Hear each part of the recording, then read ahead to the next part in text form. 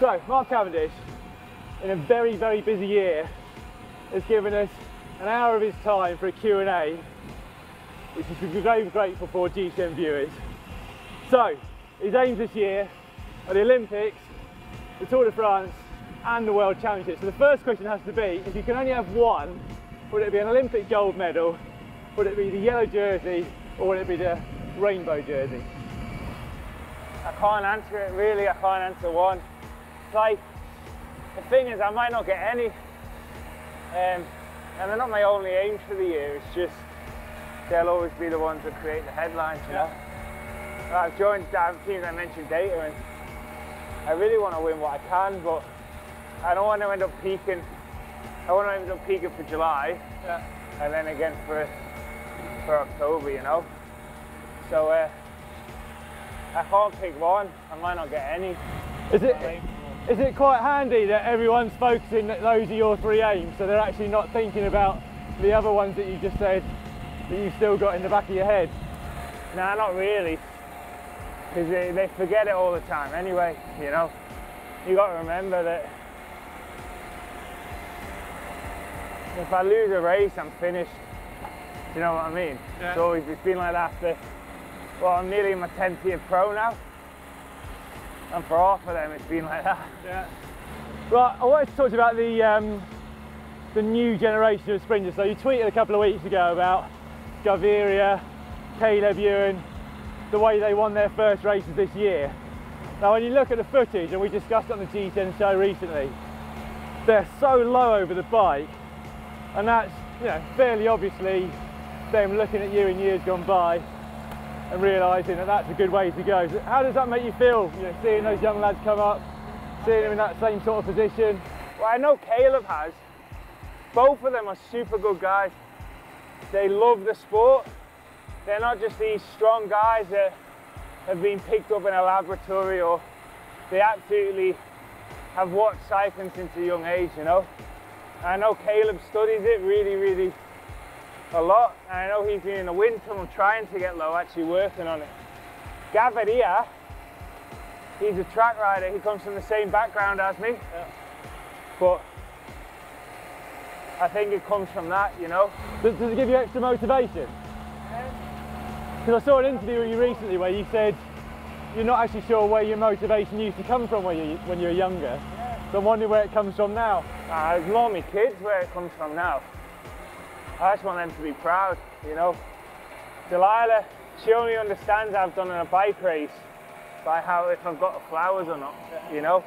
If I haven't got the flowers, I'm bloody glad that's not how my kids understood bike racing.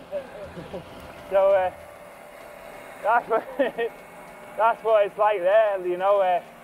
She understands when I'm racing, she watches it. If I don't get the flowers, she's pretty pissed off at me, you know.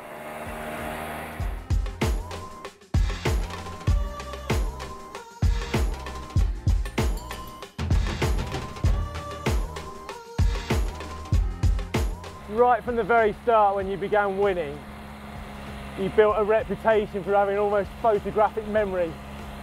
So, as a test, can you talk us through the last K of your first Grand Tour win? I can talk you through the last few kilometres.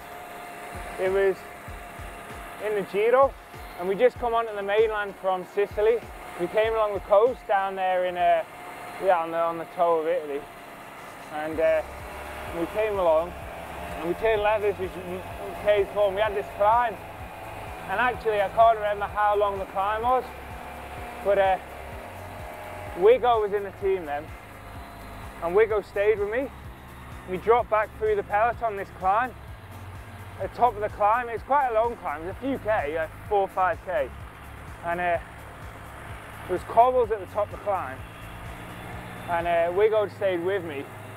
We just got there, like literally 5 meters from the peloton. You can pretty much say we're in the peloton, because by the first corner of the descent, we're back on the back of the peloton. Then there's a big long road, had one side had 2 carriageways, one side had 1, you know, but one road, you know, big wide. And we come descending towards the coast, and the wind was coming from that way. Peloton was slammed there in the left, and Qhubeka brought me up the outside of the group, right the outside of the peloton, and there was a gap. I went to go in it, and Bettini moved, and I was like, oh, whoa, whoa, whoa, whoa, Paolo, and he let me in. He let me in this gap. About 500 metres before the left-hand corner, we turned left onto the seafront, and we had just over a K to the finish, and a bed right along the seafront. There was a massive crash in the last K, and I was on Benatti's wheel, and Benatti hit out, and at the same time I hit out and came round this bearing right and won. I don't reckon it's a photographic memory. I think he watches himself winning all the time at home. I don't think it's, to be fair, Dan, I don't think it's really a photographic memory as such anyway. I can just tell you what happened. To be fair, I can remember my wins pretty clearly as well.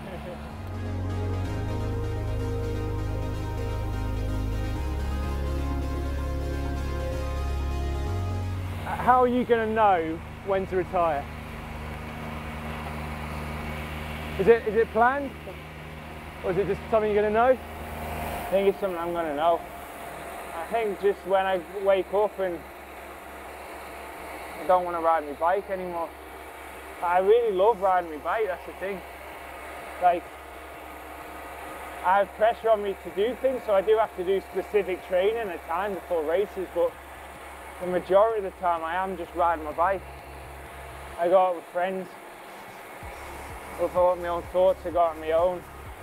For me, the beauty of cycling was that you had the freedom to go where you want, when you want, for how long you want, with who you want, at the speed you want, you know? Yeah. And that hasn't changed now. I still go exploring when I'm at my training base in Italy, you know? The one thing that changed when you retire is being able to go at the speed you want. That's what I found.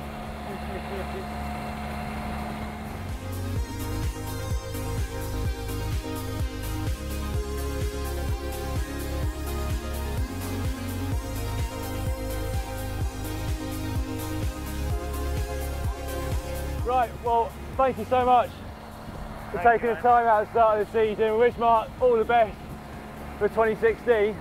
Now, if you haven't seen the latest episode of the GCN Show, all you've got to do is click just up there somewhere, and just down on the bottom left, you can see where we had a look at the Qhubeka bike, which Mark's just been talking about, back at the 2014 Vuelta a España. And to subscribe to the channel, the little box over there, it says subscribe.